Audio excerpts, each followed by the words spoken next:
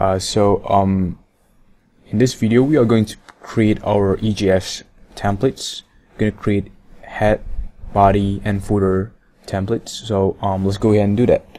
So right click on Instagram app, new file. Alright, so and you're gonna press right click and create a new folder, and you're gonna name it views.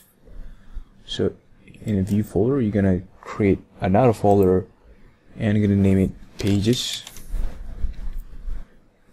and now we have pages, and create another folder and you're gonna name it partials.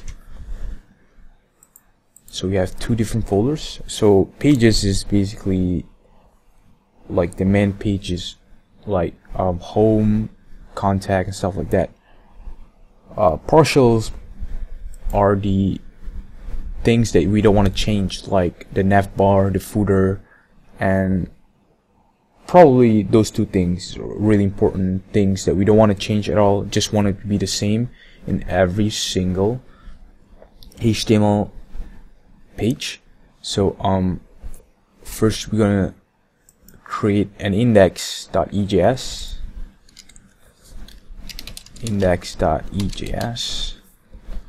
So if you are using Sublime, go down here, plain text, and change it to HTML. Alright, so after we have done that, let's type in the basic HTML. Alright,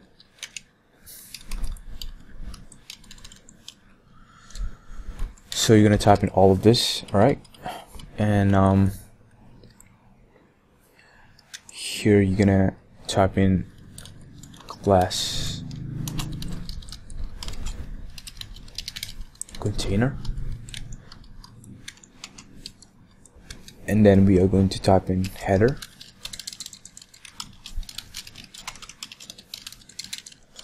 and then main,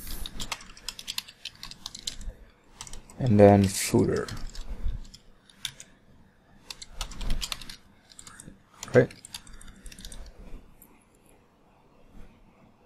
So once we have typed in all of this, this is all the partials that I'm talking about: header and footer, and as well as another partial here will be all our CSS file, JavaScript, and probably Twitter bootstrap file. And let's go ahead and do that. Go to partial and right click new file, right, and press save, and you're gonna name it head.ejs. The reason why I said change plain text to HTML, because if you input any HTML tag, it will treat it as white color, as plain text. So we don't want that. It's not, not nice.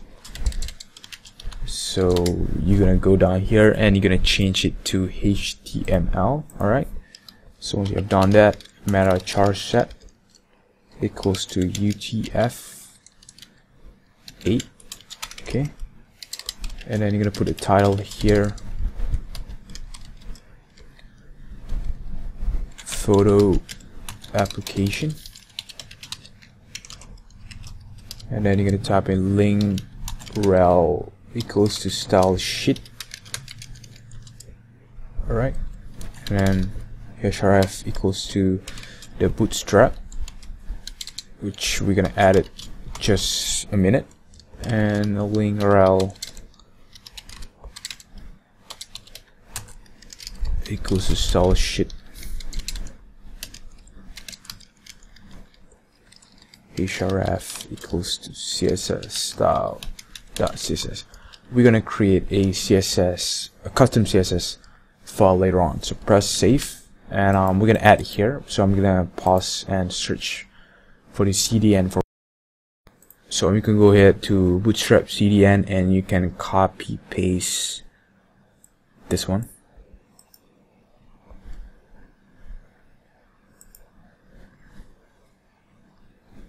Go back here and you're gonna paste it here, and you're gonna change bootstrap to bootswatch, right? and then you're gonna change CSS to Cosmo. So once you have done that, you can press save, and I'll see you guys in the next video where we're gonna create the header and footer. So I'll see you guys soon. Bye.